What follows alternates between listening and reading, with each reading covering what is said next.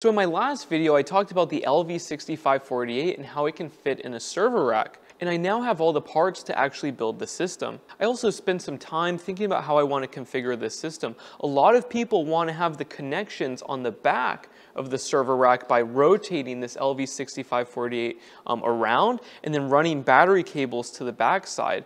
That's not what I'm going to do. I'm going to connect everything on this side, and then I'm going to rotate the whole thing around so that this is all facing the wall. The only thing we need to access is this display interface, but we can run a cable for that. After the system is set up, I don't want to be checking on these batteries or checking anything. I just want to run it.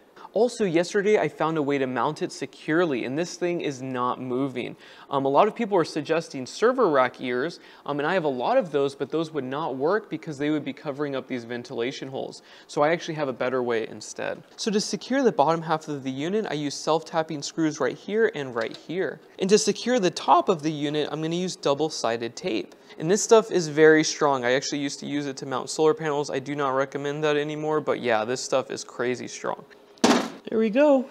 And it is secure. Wow, that stuff is magic. Now we need to connect the batteries to the unit, but we need to do a diagonal configuration so we can avoid current sharing problems. So this positive will connect right here, and then this negative will connect right here. And for this unit, we're using 2-aught gauge cable. Now these batteries have DC rated circuit breakers that can handle the interrupt current required for having 3 packs in parallel. So I'm gonna actually connect these directly to the unit itself without a T-class fuse. If these did not have a DC rated circuit breaker, which some cheap server rack batteries have, and you have a lot of batteries in parallel, like a much larger server rack, you're gonna have to use a T-class fuse no matter what. For this configuration with only 3 batteries, this should do fine.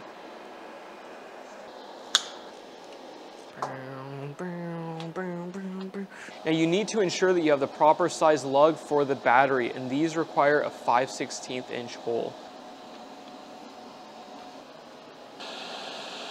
Also keep in mind there's an internal fuse to protect this device. So the circuit breakers on the battery are for protecting this conductor, and then this fuse protects the device.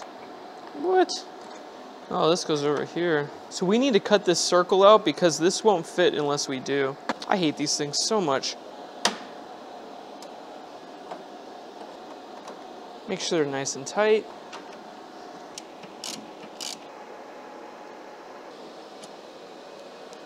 Now these batteries have a pre-charge resistor circuit that you can enable by turning the unit off and then turning it back on again. It takes too much time, especially with 3 batteries, so I'm just going to do it manually with a $2 resistor. And with all large inverters, you want to attach the cables to the unit first and then attach it to the battery second. Because this cable's dangling around and this one's more secure, I'm going to attach this one first and then we'll use the pre-charge resistor over here. Next, ensure that the batteries are turned on, and then attach the resistor like this and charge up those capacitors. After you wait for a few seconds, then you can connect it. And we had no spark. How nice. And then check all of your connections. Battery connections are very important and they cannot be loose. Now this cable is sticking out a little bit, so I'm going to secure it to this handle. And always feel your connections to ensure that they're nice and tight. It is so important to do this, and I do this every couple weeks on all of my systems actually. Now let's move on to the AC connections. Now on this unit we have the AC input right here that goes through this hole, and the AC output over here that goes through this hole. Now depending on which cable and configuration you wish to use will determine how you're going to connect to this unit. Now some people will only use 120 volts, and you can use these terminals to connect to a small panel or a load center. Or if you're using 2 or 3 inverters for a split phase or 3-phase output, you're going to connect this AC output to that load center. And there are diagrams on how to wire this up in the manual, or you can watch my older videos. Now for this project, I'm not going to run a load center. I only need to run a 120 volt heat pump. So I'm going to attach it right here and then attach a cord right here for the AC charger. Now your loads and how you configure the charger will determine the conductor size. And for me to use the AC charger with 1500 watts, I can use a 14 gauge male prong extension cord and a 12 gauge extension cord for the AC output. So just push it in there. Now in the future, I'll probably add a larger load center, but I don't have any loads to really run with it because this is only 120 volts. Now if I configure this for 240 volt, I will add a load center. And I have lots of videos covering that, so I don't want to say the same thing a million times. So I'll have those linked below if you want to learn more. So now all the connections are made and we need to connect this display unit to these cables right here. I don't think it gets easier than this, guys. I just built a massive system in less than an hour. Now the last step is rotating this towards the wall. Whatever wall you mount it towards, you should put hardy board or cement board. Just in case something happens or one of these wires gets really hot, you want a non-combustible material on this side. And then we just hook up the solar and it should fire right up. But it's pretty heavy. How clean is that? That's beautiful. So simple, anybody can do it. And this side looks really good. There's not a whole lot going on. So let's connect the solar panels. Now before you connect the solar panels, you need to ensure that it's at a safe operating voltage for this unit. And I just did, so let's plug it in. Ta-da. And it just clicked on. Now let's turn on the display and turn on the inverter. And here's a large Ethernet cord, so we're gonna plug it in over here. And then plugging it in over here. This is so cool. Oh, I hate that beep. All right, let's turn on the inverter and it's on. How cool is that? 120 volts. So the first thing I do is set the absorption for the solar charge controller. But depending on how you plan to use this unit will determine the settings. So please check out my website or my other videos where I teach you how to do split phase output. But yeah, this system is up and running. And you can also mount this wherever you please. You can use double-sided tape and put it right here, or you can mount this on the wall next to the unit. Or you can run the cable pretty far and put it in another room.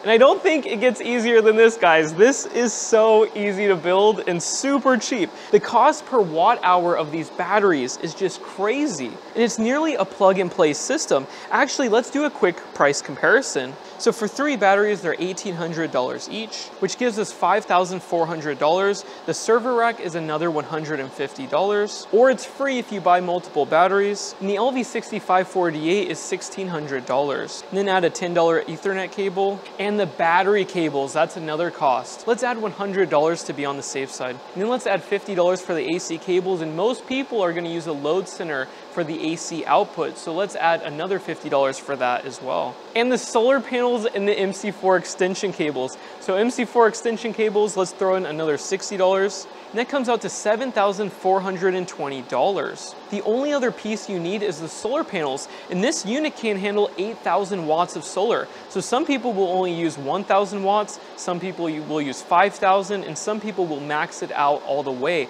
And that can change the cost significantly. I'm gonna check the price of the solar panels on my website just to see what they're at right now.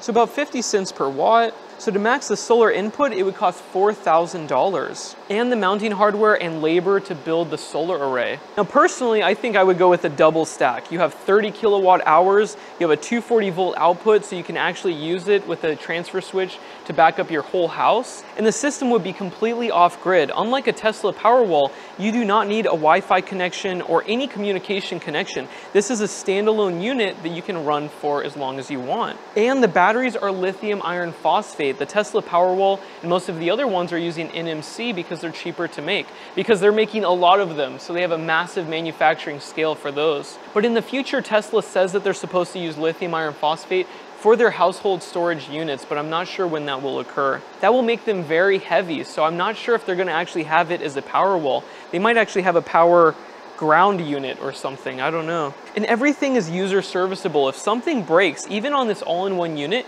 you can swap out the individual boards. People think that because it's an all-in-one unit, you can't work on it, and that's completely false. You can absolutely work on every part of this board. And the batteries, whatever you need to fix, you can do it. But this configuration should last 20 to 30 years, especially considering the C rate when used for solar. Calendar aging will kill these before anything else does, in my opinion. And I have other videos on that if you want to learn more. What would you guys do differently, or would you use a different server rack? I like this server rack because there's lots of airflow to this all-in-one unit. If there were sheets of metal on all sides, it would not have a lot of airflow. And they should have new sizes for this server rack that are even taller, so you could have some serious capacity in here.